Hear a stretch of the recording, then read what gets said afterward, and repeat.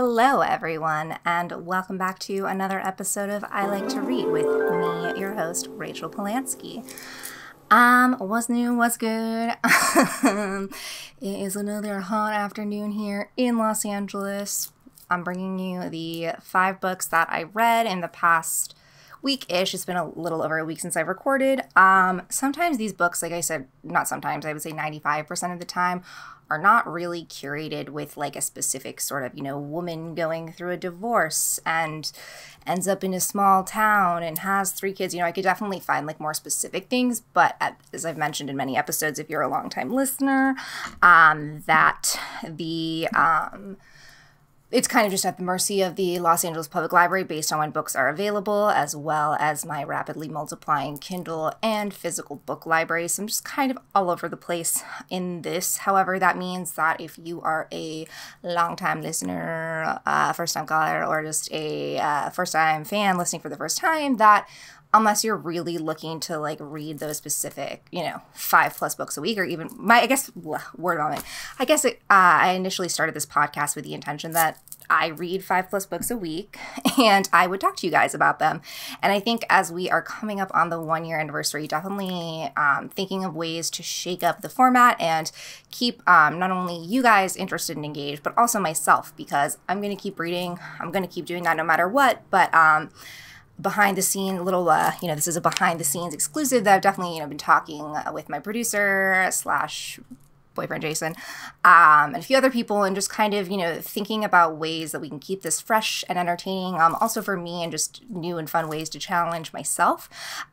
So that all being said, that is going to come in the future, whether that means that we're going to, play around with some episode stuff. In this one, I kind of did just happen to choose 5 books, and I think like 4 of the 5 definitely fit the theme, with a little caveat that I just really wanted to throw in Casey Wilson's book that I'm going to talk about in a minute.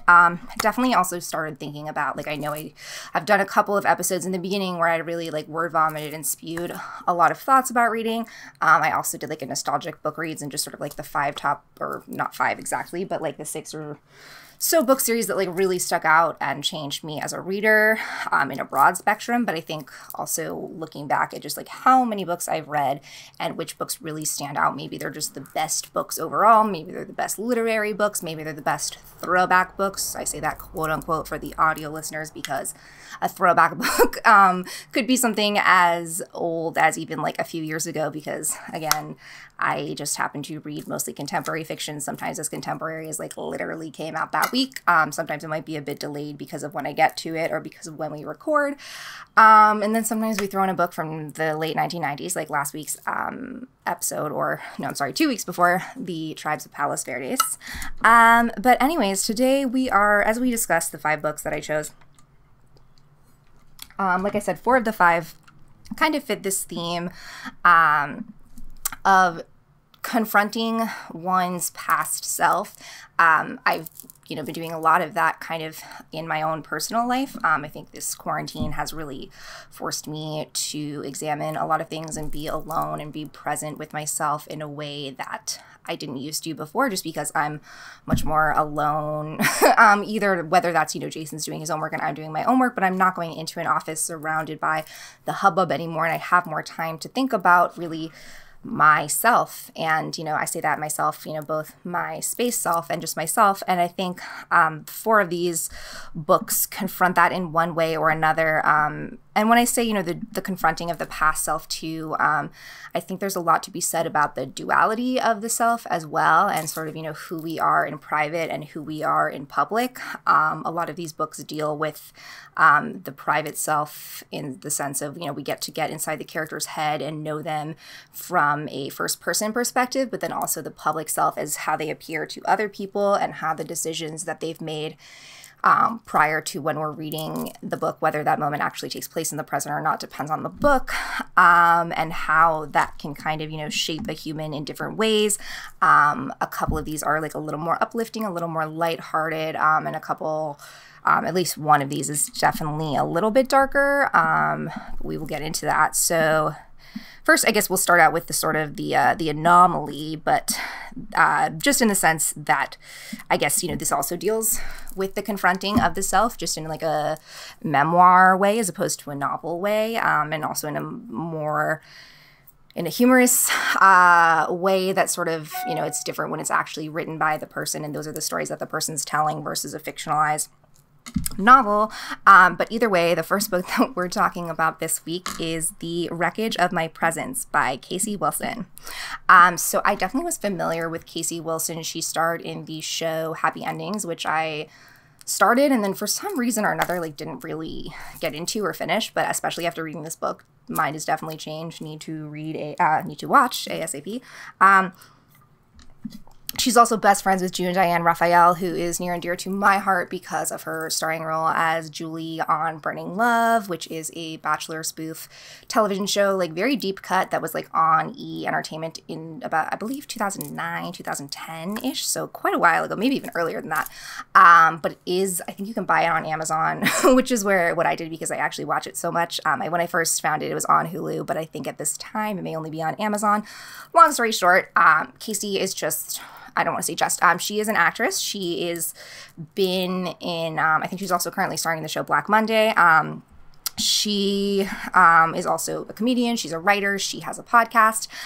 She's a mom and she's a wife and she's a lot of different things. And this book, as this title states, The Wreckage of My Presence Essays, revisits points in her life in no particular order. And that's what I think, you know, it is a memoir and essays, but it's not necessarily a memoir in the sense that it follows this neat timeline narrative. As you can probably imagine, being an actress, especially when you're starting out, is no easy feat. So she definitely shares about her struggles trying to find her foot into the acting world and a lot of the not glamorous stuff. I think what's really great about this book, too, is it really highlights that she's very aware of her privilege and aware of all the positives and the things that have allowed her to get to the place in her life that she is now. So she's, you know, starting off on that baseline saying, by no means do I understand the struggles of anything else. And by no, you know, someone who's different than me. And by no means am I comparing my plight to yours. I think that's what the title of The Wreckage of My Presence too is like, you know, obviously it's a little bit tongue-in-cheek and self-aware, but also very much understanding that like it's more than just the blip of her presence, like the wreckage, and that can sometimes cause a lot of good things, but it can also cause a lot of bad things. So she's very honest, like I said, about also, you know, how she became who she is. There's a lot about her family, which at times reads like too crazy and like too good to be true. And of course, I mean, I'm sure there's a little bit of dramatization in these, but more or less, you know, it seems like she came from a fun, loving family that definitely had its quirks that were maybe a little more obvious than some other families. She also talks a lot about how she met her husband and her plights in dating before him. So it covers, you know, rather than just being a collection of essays about dating or a collection of essays about your career or how I got to where I am, it takes all of those things. There's also a few chapters about motherhood and her journey to that and her relationship with her kids. And they're all just like wacky and cool. So definitely now I feel like she's like my new BFF. Like I'm still thinking now, you know, revisiting the cover and looking at the picture of her. And this was just so fun to read also as someone who lives in Los Angeles and recognizes a lot of the touchstones and highlights from her essays. That's always a fun little added piece. So now I feel, you know, I was definitely aware of her before and now I'm more than aware of her. I feel like she just like should be my new BFF. So she is now, you know, I'm following her on Twitter and Instagram now. And if you're fans of like, you know, Jenny Mullen, Chelsea Handler, obviously, you know, June Diane Raphael, if you're familiar, I think she's probably best known at this time for the How Did This Get Made podcast with Jason Mantzoukas and Paul Scheer, who's also her husband. Casey Wilson's husband is Dave Wilson, who created the show Happy Endings as well as Black Monday and a few other things. If you're into, you know, making light out of some objectively privileged situations, but some subjectively, you know, things that range from, you know, a mountain to a molehill, then check this one out.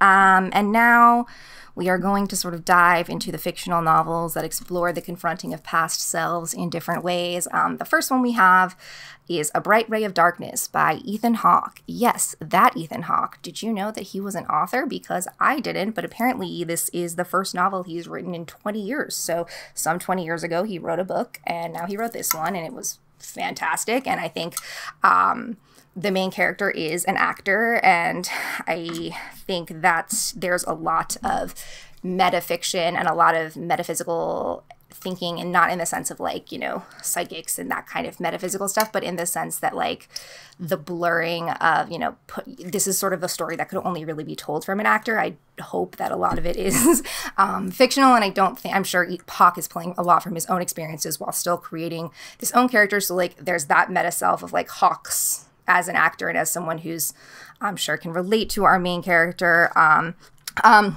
And that also goes with sort of, you know, the wreckage of my presence could also be applied to this, where in the sense that our main character is an actor who is going to be starring in the Henry VIII play of, that's Henry the Fourth.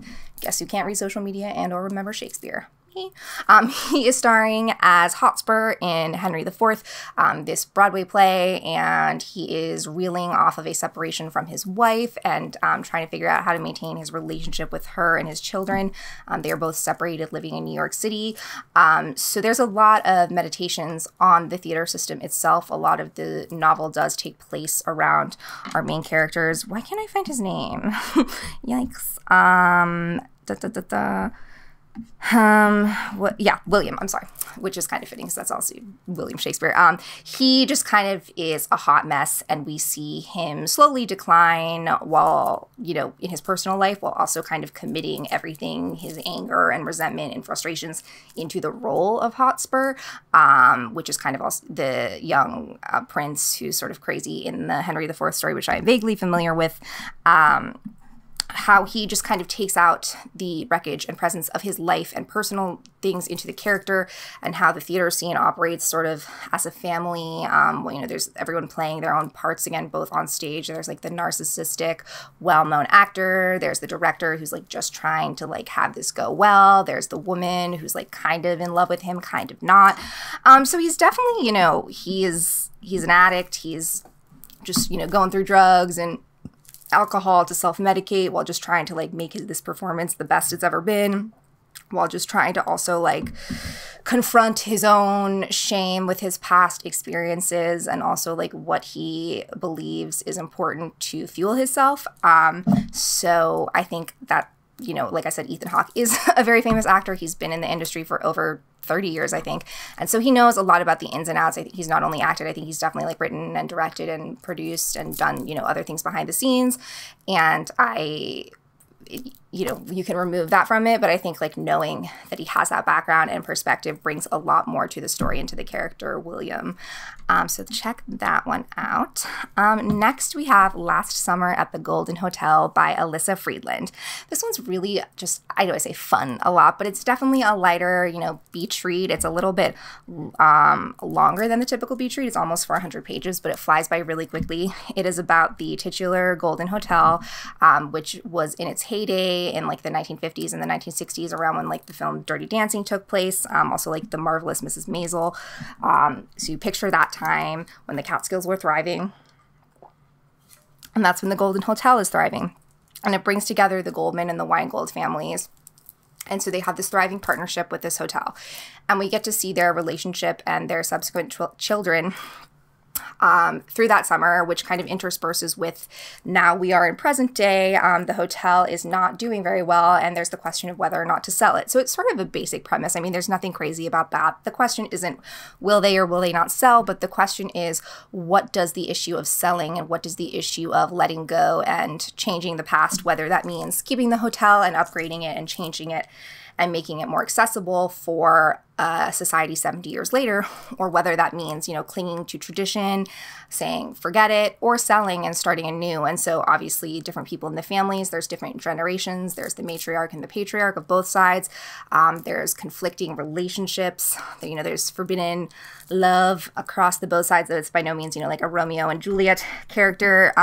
There's a lot of like nostalgia and love for the Catskills area, which is also like fondly known as the Borscht Belt. I have never actually been there, but it's definitely between this novel and Dirty Dancing and Marvelous Mrs. Maisel, which I've seen, and I've just, I'm sure I've read other stories that have taken place in the Catskills. It's definitely a location that is vibrant and comes alive, and the hotel is a character in itself that means a lot to a lot of different people, and the selling of it, even if they don't sell it, even if they do keep it, that's going to change relationships and change things for a lot of different people.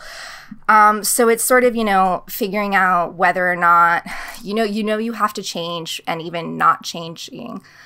As Pearl Jam says, an elderly woman standing behind a counter in a small town, I changed by not changing at all. And so either way, that's changing, and how that affects different people, and the confronting of one's past, because you're literally forced to in the present by selling this hotel, which is both literally and physically the most important thing for these two families, is all plays out in this lighthearted romp through the Catskills. And next we have another slightly more lighthearted one. I say slightly, no, it's pretty funny and it's pretty realistic. I mean, it's definitely not like as lighthearted as the Last Summer at the Golden Hotel, that there is a little bit, like it's not all sunshine and rainbows in that, but there's a little bit more just like of realism in our next book, Superhost by Kate Russo. So our main character is named Bennett Driscoll. He is a former successful painter who we meet in sort of the midlife crisis era of his life. He is recently divorced. He is forced to Airbnb his luxurious home, which was once like the pinnacle of the successful relationship he had with his wife. He is forced to Airbnb that in order to keep the house. As a struggling artist, he then stays in the studio behind the house. And the studio at first starts off with the dual we get to know Bennett, we get to know his perspective, and we get to know that he's kind of this lonely guy who's, not only trying to confront his past self literally by revisiting the paintings and the career that he stopped doing for so long, and the way he also started out doing nude paintings and then transitioned to fruit because he had a young daughter and he didn't want her to be embarrassed by that, and the way that inadvertently and advertently changed his shape and way of the future.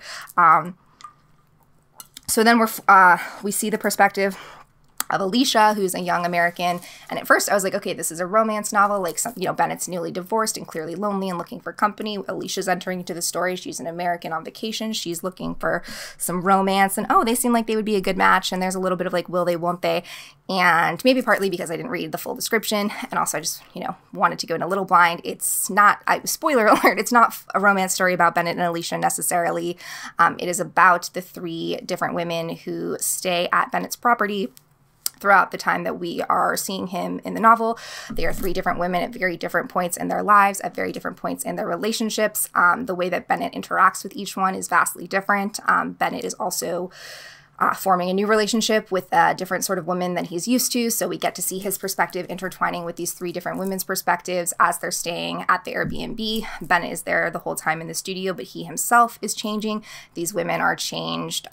Whether or not it would have happened because of this Airbnb or not remains sort of up to the universe, but through their experience staying there, they are changed. And it's just very like human and real. Bennett just was sort of the character who was like just self-deprecating enough that he wasn't like Mr. Perfect, but not so, like got these heavy demons. He's just this sort of everyday guy who has that little je ne sais quoi that comes in alive off the page and he's the kind of guy that's, slow to warm up and you might miss it first, but once he's able to sort of regrow his shell or come out of his shell or regrow that sort of, strong exterior that he had when he was at the height of his career and blossom and live his life and figure out his own relationships. And it all is just like, it takes place in England, so it's fun to kind of visit different parts of London, even if it's just via a book, it's better than nothing. Excuse me for the water break. And last but certainly not least, we have Jane Anonymous by Laurie, Faria, Stolarz. So this actually came out, I think, a little bit over a year ago, last January, so pre-pandemic. And Laurie, Faria, Stolarz, the reason I found this is because I was thinking about, you know, what books can I sort of revisit and talk about and, you know, curate some more capsules from the past or whatnot. And I immediately thought of Laurie Faria Stolarz. She had the White is for Magic series. She's written just like a bunch of cool psychological horror as well as like supernatural horror. I don't need to go into her catalog right now. She's written some young adult, some adult novels. Everything she's written is great. She's the kind of mystery writer who really does know how to keep you on your toes and keep things turning. So this one's a little bit darker, more than just a supernatural mystery. This is definitely more of a psychological thriller slash, not even so much a thriller. Our main character, her name is Jane. It's called Jane Anonymous because this is the story of a young girl who we know was found but went through this horrible trauma and was kidnapped and kept hostage for about 6 months. And then, so the story starts with her sort of telling her tale as this Jane Anonymous in every town, New England. Everything's sort of framed as, you know, this anonymous police report meant to tell us of this young girl's story. So we get to know Jane in the sense that, like, she is already conflicted as she's dealing with the trauma of being held hostage and kidnapped for 6 months by someone who she was manipulated heavily by. And as a young girl, I mean, that's a sort of trauma that would be horrifying for anyone, especially with the way she's further manipulated into the way she views her experience is different than what actually happened. I don't want to say more than that because it's a spoiler. But it's not so much about, like, there's a twist perhaps that is pretty obvious, but again, it's not so much about what happened, but it's to, you know, not even how this happened too, because it wasn't her fault. It was clearly a deranged man who had no right to take her. But how do we move on from trauma, and how do you the past self that you left when she comes back in her room is exactly the same, and the foods she used to like are there, and her parents are just trying so hard to, she's not the same person that she was. And those 6 months, whether or not it's the stuff she internalized actually happened, were horrifying and traumatic for many reasons. And it's not just going to be like snap your fingers and go back to everything is normal. The relationships that she had in the past and who she was in the past is different now. I mean, everyone's different from 6 months ago, whether or not that's just you changed your hair or you got a new piercing. But, you know, being kidnapped in that trauma, even if it's for a week, if it's for years, no matter what, it's really, it's a lot to take in. And so I know that there's a sequel that just came out, so I have that on my to-be-read list, or sort of like a spiritual sequel. I don't know if it's directly about the character Jane, but her story influences the rest of it. But with that, we have confronted our past selves. We've decided that Casey Wilson is my new BFF, and I have decided that you should read at least one of these books and or tell me what you've been reading and what I should be reading. And apologies also if you have already recommended something and I haven't gotten to it yet. Rest assured it is on my to-be-read list. That just is at the mercy of a lot of different factors. So I'll get there. But until next time, stay reading. Bye.